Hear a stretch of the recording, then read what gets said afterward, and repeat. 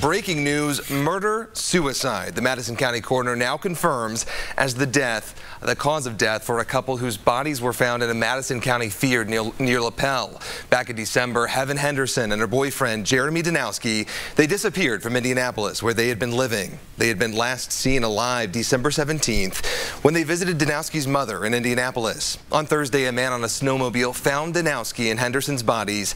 They were near a railroad crossing by County Road 200 South and 700 West near LaPel.